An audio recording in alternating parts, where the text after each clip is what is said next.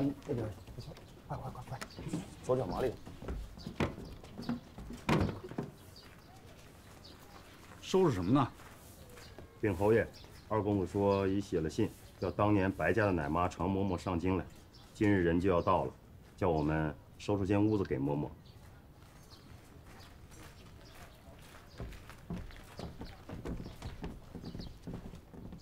那个常嬷嬷不过是一个奶妈，10几年都不见面了，她来干什么？常嬷嬷许久未见我，十分想念。我从小是喝她奶长大的，不能忘恩负义吧？你知恩图报，这是好事。给点银子不就是了吗？别为难她再跑一趟了。老人家离开故乡都有不是。有什么不是的？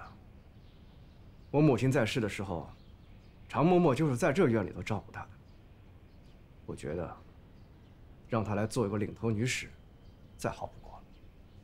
她不过是一个奶妈子，当年连你母亲的陪房都不是，她懂什么呀？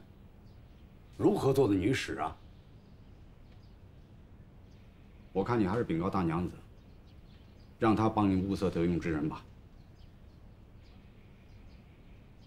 常嬷嬷的事儿，我已经跟母亲说过了。恐怕你没跟她说，她过来做领头女使吧。你最近行为不端，她要是来了的话，会更助长你花天酒地、胡作非为。父亲为何对一个奶妈子如此忌惮，千方百计不让她入府？真是奇了怪了。我那大兄弟和三郎，他们院里的领房女使全是奶妈子，为什么他们行我却不行？难不成因为我母亲的出身，连我的奶妈子都比别人下贱？怎么一说到你的错处，你就提这些陈年旧事，自怨自艾呀？要是你自己争气学好，我能不放心你自己挑选的人吗？我自怨自艾。这个府上的人，除了我母亲和三弟，哪个不是因为我母亲的出身对我指指点点？如今我不学好，父亲居然会怪一个许久不见的奶妈子。行，父亲说什么就是什么。反正从小到大，不管我说什么做什么，全是错的。那我不如一错到底。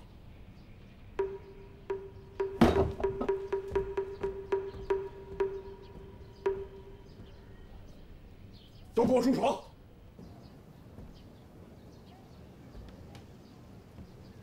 你们把这园里所有的厢房都给我封上，谁都不准住，挨着个都给我封上，只留那个孽障睡觉的屋子。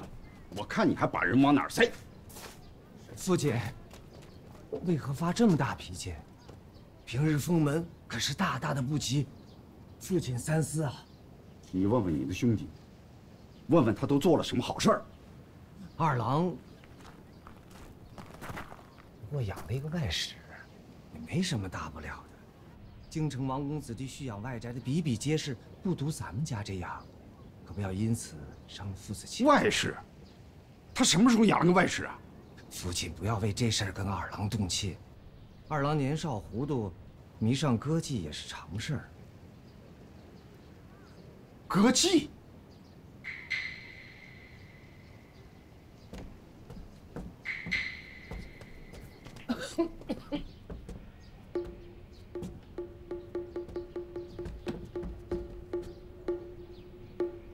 你还养了个下三滥的玩意儿？哎，哎呦，终于忍不住了，要用杀手锏了。说，究竟有没有？有啊，我是养了一个外室，而且好些年了。父亲，要不要把我睡觉这屋也封了？你尚未婚配，先养外室，这么一来，谁家的闺秀会嫁给你啊？我现在这个名声，就算不养外室，也没什么好闺秀会嫁给。把他们给我逐出汴京，从此不许你跟他来往。不然呢？我让我打死死你！那就打呗，打死我，顾家就清静了。二郎，你，二郎，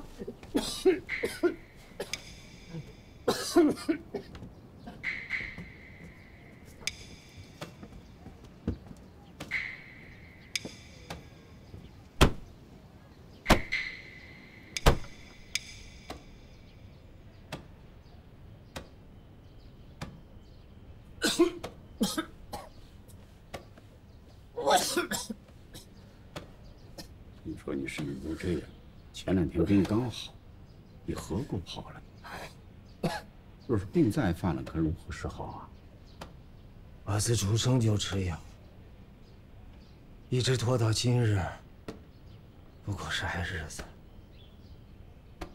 只盼着二郎能争气，将来继承家业，也让父亲少操些心。谢天那个孽种！照这样下去，我也不可能把家业交到他手里啊。他今天要不说出那个贱人养在什么地方，我就打死他！万万不可！父亲，二郎好歹也是顾家子孙，这样打下去要出人命的。住手！二郎，你就服个软，向父亲赔个不是吧。有你这样的哥哥，我有的是错可犯。什么？你假意劝架，实则是向父亲透露出我养外室的事儿。你勾结了4房5房那几个人，一直想打听出我将外室安置在何处。你屡次未果，便想出这种招数，让父亲逼我。住手！糟了，住手！二郎听到了，说胡话了，快住手！告诉你，你用不着牵3挂4的。就算是你兄长故意把话说出来，那也是为了你不争气啊，要你回头是岸。你却将睁眼当栽赃，真是无药可救。父亲，今日我若死都不开口，还真要将我打死吗？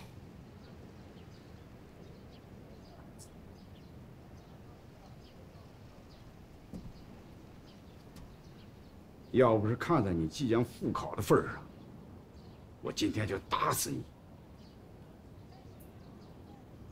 等考完了，我再问那个贱人的下。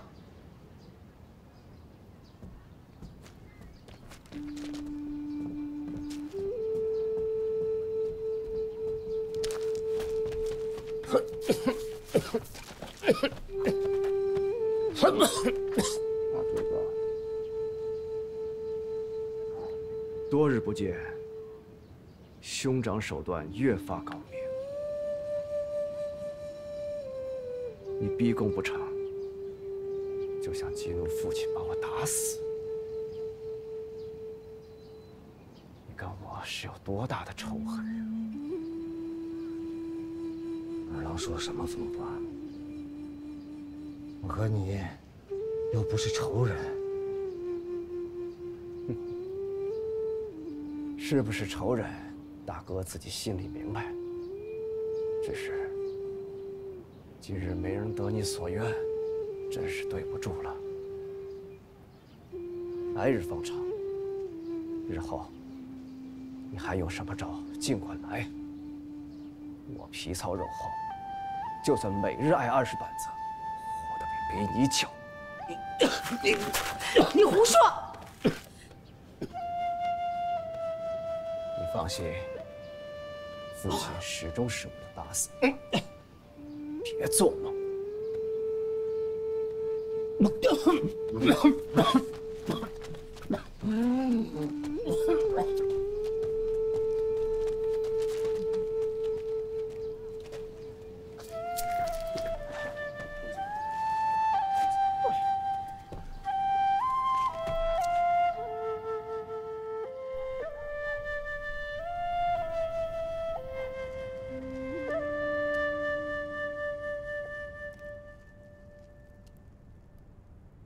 这个软骨头，只有我一个人跟父亲争辩，你怎么连话都不说？当初替大姐姐夺嫔宴投壶的时候大杀四方，那叫一个果断。如今是怎么了？在祖母那里养了几年，就变成这样的软骨头了？吴姐姐，你说那么多，父亲可有一个字信了吗？我给你作证，父亲又有一个字信了吗？吴姐姐是舒服日子过惯了，可我打小就知道，形势比人强。无论怎么说，父亲都要信人家的，说再多又有什么用呢？你就是个软骨头，就你这样，就得被墨兰骑一辈子。本来咱们只是随便跪跪，你再多犟两句，咱们又要多跪上3日，何苦呢？让我忍气吞声，那不能够。墨兰这个小贱人颠倒黑白，我跟她势不两立，绝不罢休。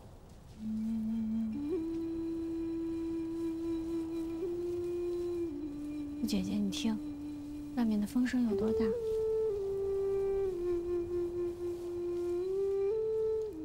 咱们要在这跪3日啊，你还关心外面的风有多大？傻姐姐，风大会冷啊。哦。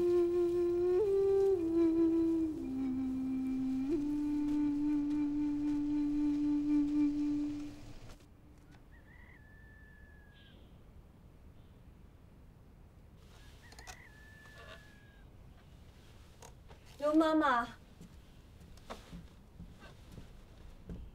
卯时正课了吗？还没有，还有半个时辰呢。官人把如儿他们放出来了。主君上朝去了，还没回呢。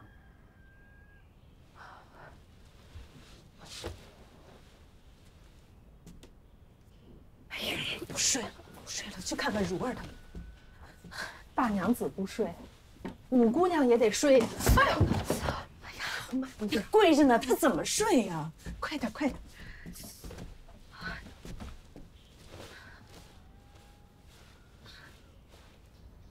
拿着，可得让大娘子快点，这多少只眼睛盯着呢。知婆子，这个家究竟还是我们盛家的，并不姓林。哦，姐姐您误会了，误会了，我是说主君看着。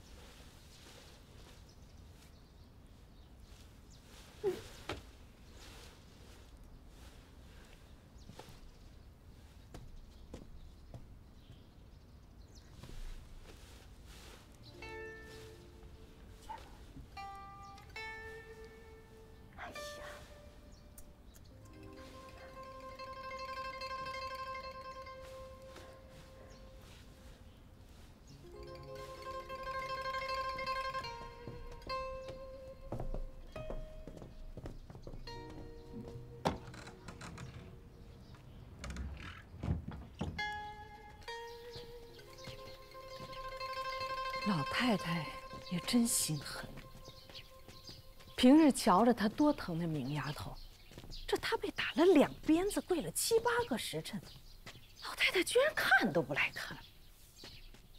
是啊，大娘子昨天一宿都没睡好，也难免。这老太太既不是官人的亲娘，自然也不是这6丫头的亲祖母，能疼她到哪儿去？摆摆样子罢了。幸好当初老太太没把我如儿要过去，这要不然我这心里还不跟油煎一样。五姑娘是盛家嫡女，老太太肯定不一样的。有什么不一样？她爹都不疼她，难道她爹的嫡母反而疼她？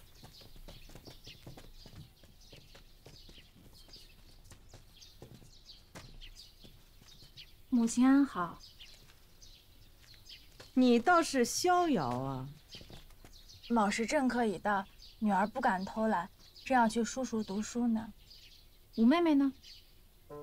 怎么没见着呀？啊，忘记了，妹妹正在家中祠堂侍奉祖先呢。这样也好，让妹妹长些教训，免得日后到了出阁的年纪，私会外男，丢了咱们盛家的脸。住口！那个小贱人！母亲怎么这样沉不住气？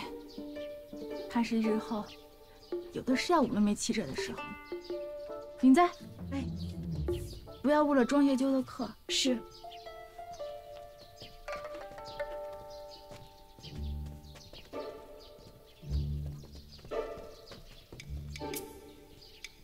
说，主君下朝回来了。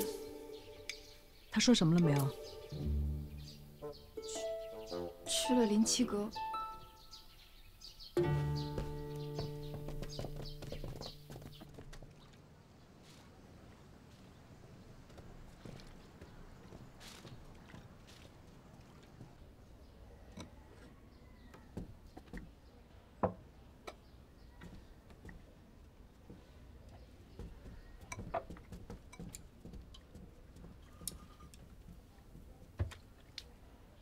黄郎也忒狠心了。五姑娘多娇嫩啊，还有六姑娘，也是老太太的掌上明珠。若是跪坏了，老太太可不和你干休。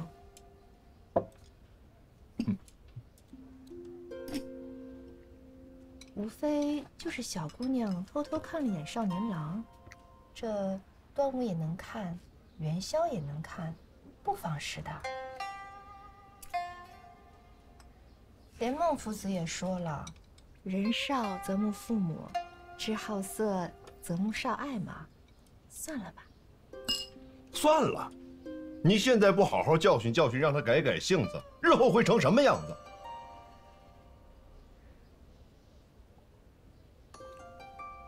母亲是最明事理、会管教的，她断不会责怪我。要是明兰那个丫头，她最是老实，确实有点冤枉她。倒是那个如兰，明明做错了事还不认，偏要盘乌莫尔，就让她一直这么跪着。可五姑娘还小呢，红郎应该多疼她。主母派人来了，说是请主君过去说话。快请她进来，就说马上过去。你倒是做起我的主来了，嗯？奴婢不敢。告诉他让他等着，我这儿正吃饭呢，手上还有事儿，嗯。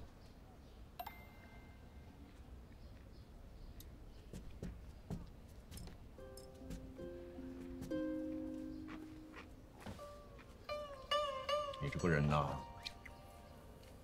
就是太宽厚仁慈了。你这是慈母多败儿，你的宽厚用错地方了。对孩子好与不好，这里可大有讲究，有好要赏，有错要罚，否则你跟害他有什么分别呀？嗯，你的木儿教得好，得让大娘子好好教教他的如儿才是。红郎说的有理呢。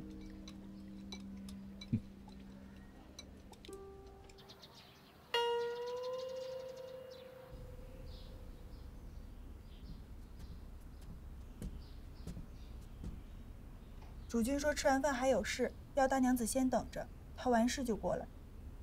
在那贱人那屋里，自然是在那贱人那屋里，不然还能在哪儿呢？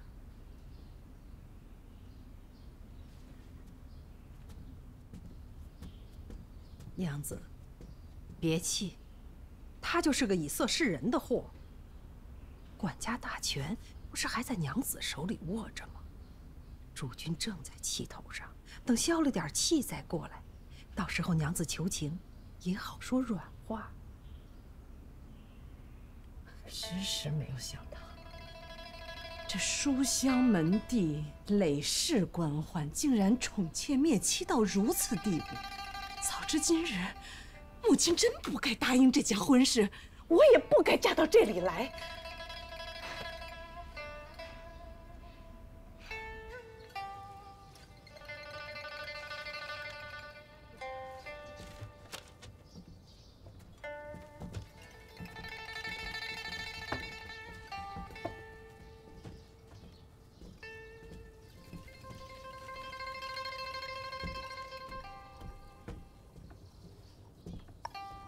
我已经向下面的丫头打听过了，六姑娘被沈大人罚着跪祠堂。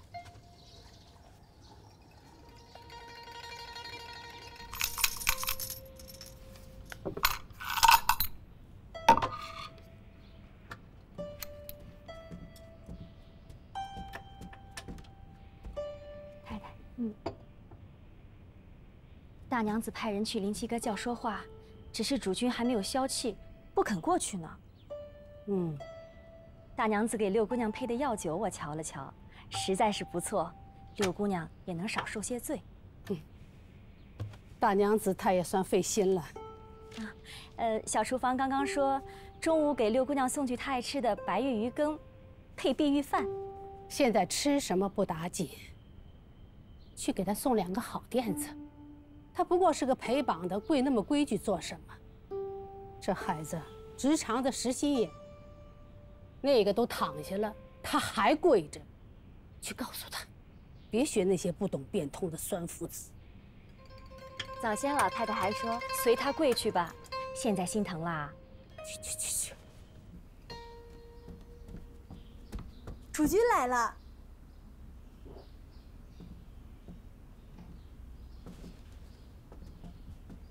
这都中午了，官人真是贵人事多。哟，这么多好吃的！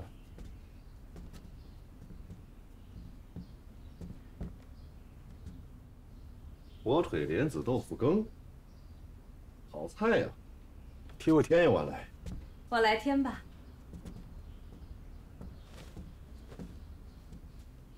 这是金华过来的东西，这时节做羹最好。来，官人。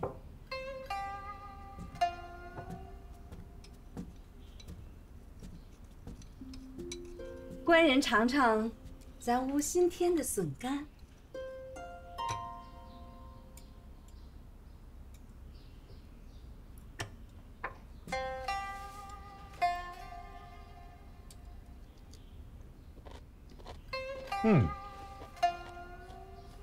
适才彩环叫我说你有话。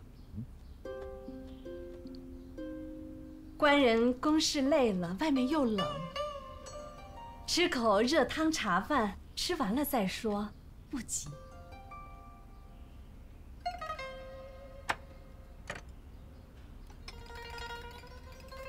如若是说如兰的事儿，娘子就别说了。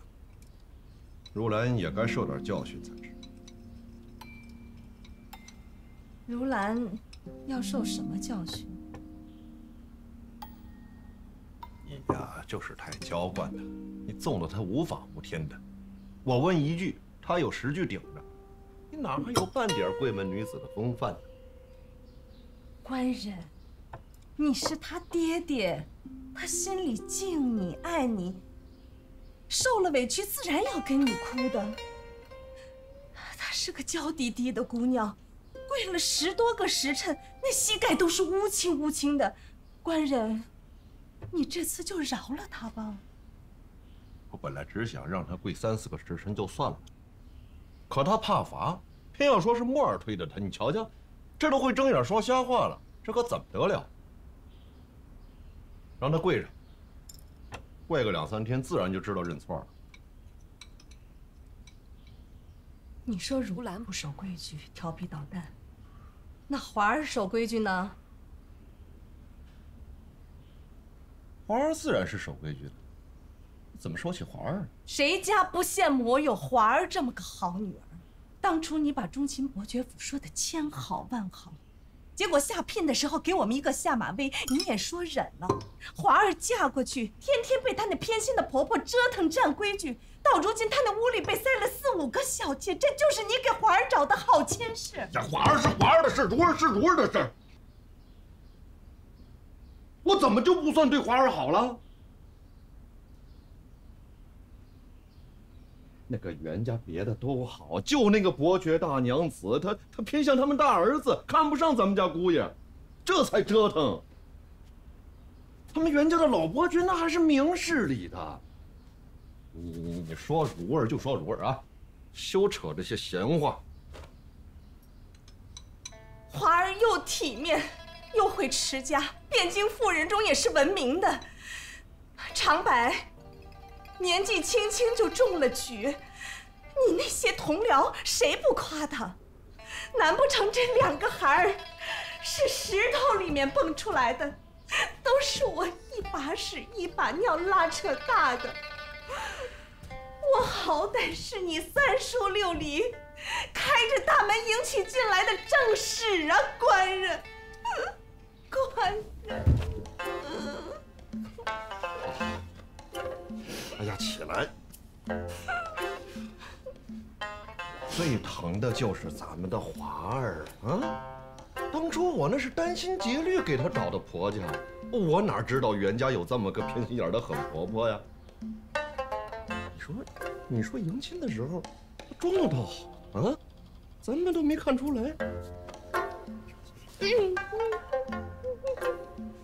好啦，坐。看你想想啊，看看咱们姑爷，多好，沉稳10礼，阮家又谋了新差事，高升了，日后搬出来住，自然少不了华儿的富贵呀，是吧？官人，你心疼华儿，也疼疼如儿吧？我怎么就是不疼如儿了？你怎么这点事理你就是不明白呢？那永昌伯爵娘子是个最爱张罗婚事姻缘的人，如兰、明兰在她面前失了大礼数了。你现在就这么轻易就放过去，不教训教训，日后传扬出去，还有什么好人家来议亲？不，这个道理你都不懂吗？哎呦，燕姐。这些事平常都是应该是你来张罗操心的，现在反而来要我多想，我真不知道你平日里是干什么吃的。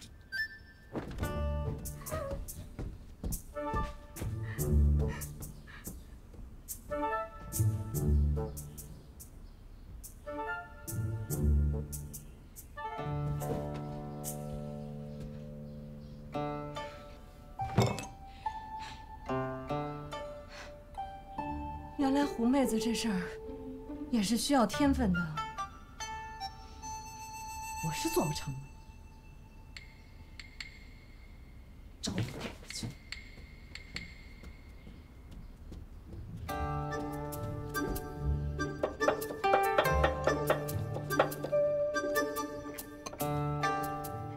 大娘子请老太太安来了。哎呀，大冷的天何必过来？也不必拘这些俗礼了。母亲，怎么了？来，坐下说话。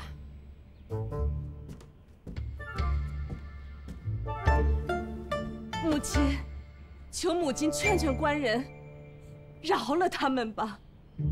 可怜的2个姑娘，家里金尊玉贵养着，油皮都没破过一块。现在都跪了10多个时辰了，那膝盖乌青乌青的。祠堂冷啊，母亲，他们娇滴滴的，怎么受得了这个北风？那明兰都冻得发抖了，求母亲，求求官人吧。你说的这些，我何尝不知。可我毕竟不是你官人的亲生母亲，是个嫡母。她是一家之主，我不好多嘴。别说嫡庶，就算官人亲生的春小娘在世，您也是做正堂的，您说一，官人绝不敢说二。这是用荔枝壳揉在碱香里做的灰，又搭上陈木，我想味道一定是好的。母亲做的香，一定是好的。母亲，别的都还罢了。明兰那丫头身子骨弱呀，她哪受得了这个北风啊？明兰，若在她屋里好好的练字，便什么事没有，偏要出去捣乱，她老子做得对。母亲，华儿在袁家过得不好，如儿又在这里受罪，我这心里跟油煎的一样。华儿的事儿，我想着呢。真的？永昌伯爵府的吴娘子，她早也不来，晚也不来，你当她真是来看我的？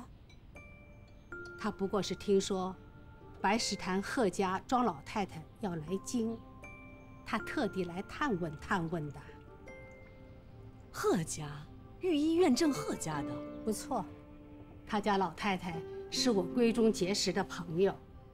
那她和这有什么关系？她的夫家是御医院正务，娘家姓庄，常与夫人内政。那这老夫人能看女子怀胎吗？如若不能，我为什么催她来？往日里，华儿碍于面子，不好大张旗鼓的请郎中。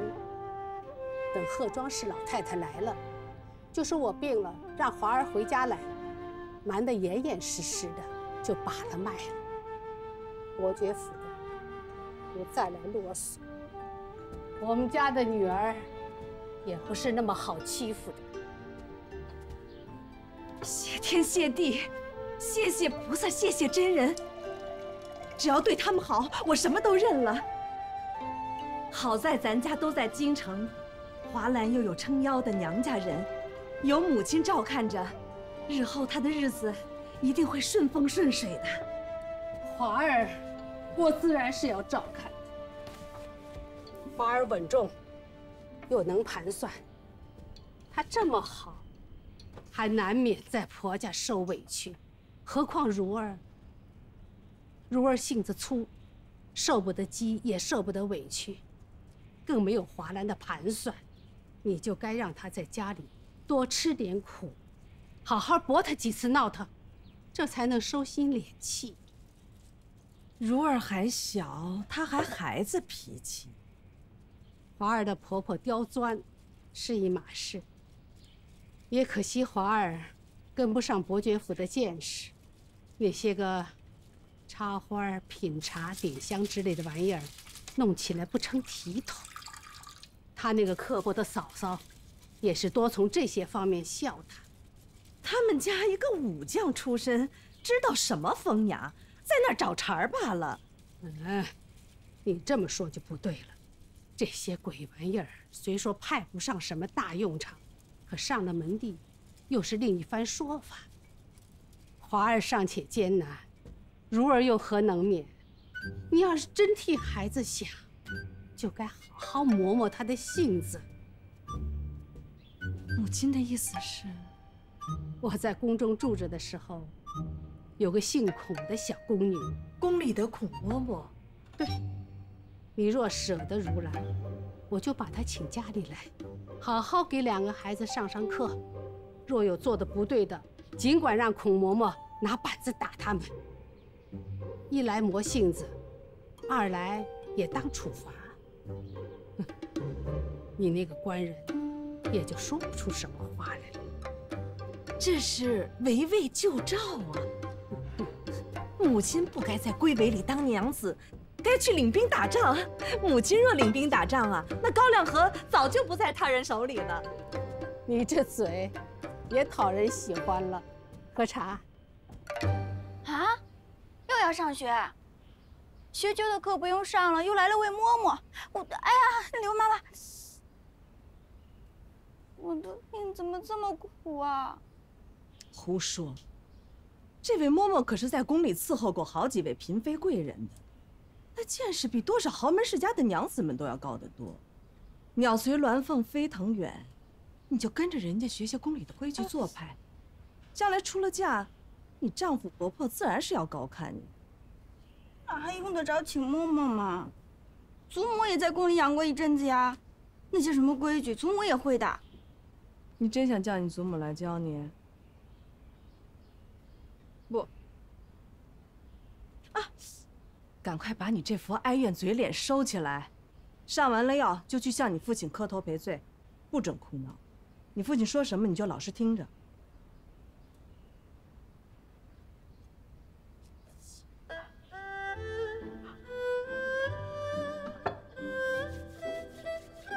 不知怎么的，这次孔嬷嬷的课，四姑娘竟不去呢。就我们姑娘和五姑娘，本就是被她四姑娘给害了。她倒好，落了个好名声，既不用受罚，还天天都能去学堂，还日日都能见着。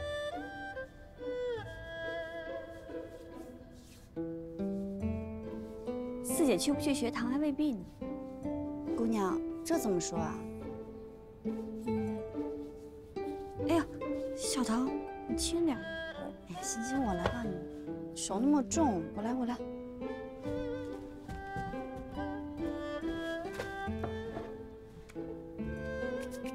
姑娘，你可要多为自己着想啊。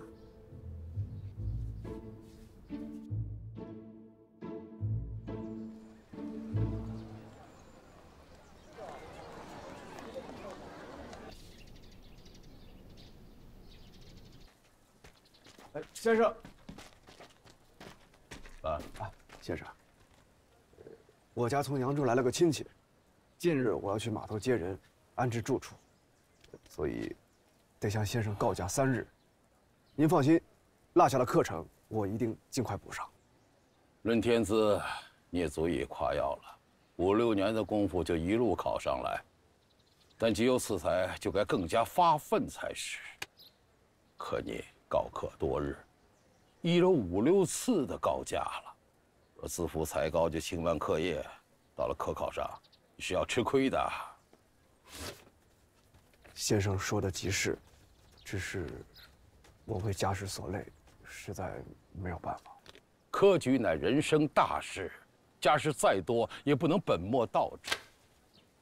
你是聪明人，不要一叶障目，被外物牵绊，免得日后追悔莫及。望三思。先生说的话字字如金，学生一定谨记。来，去吧。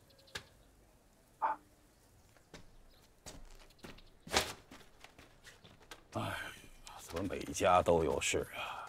这样下去，这屋里能出几个殿试？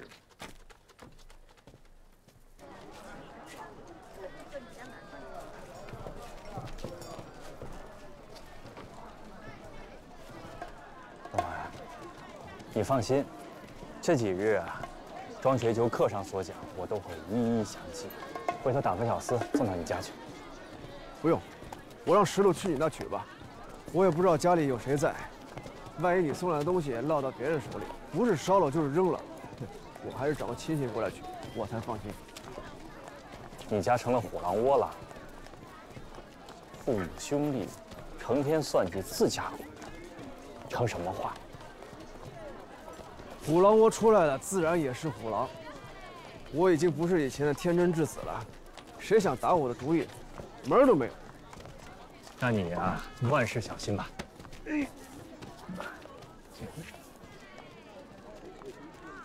又挨打了。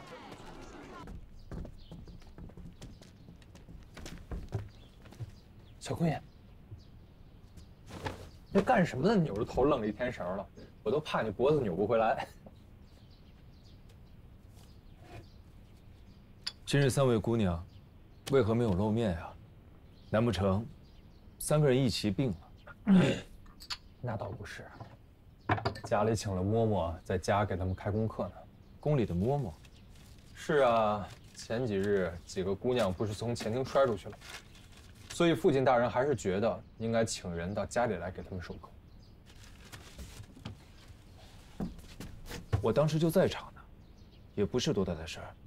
你们没替他们求情吗？这有什么可求情的？让他们在家里开功课，不比来课堂上折腾好。难道就不读书了吗？咱们东京的官眷可没有这样的规矩。说到底啊，我们家还是父亲大人说了算的。来。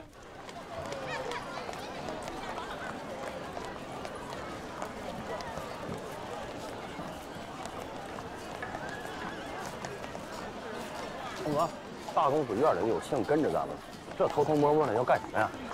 我去把他打发了，让他10天半个月下不了地。哎，人家也是奉命行事，不必如此。真要把人打伤了，你留个把柄在别人手里，那屋子里又可大做文章。那怎么办？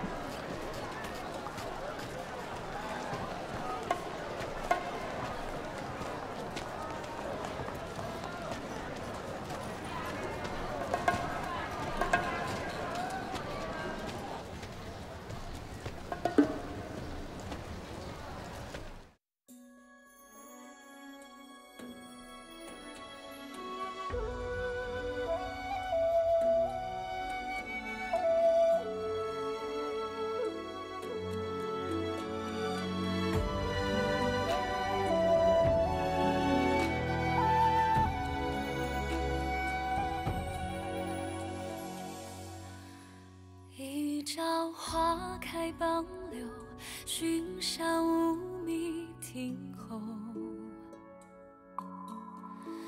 纵饮朝霞半日晖，风雨捉不透。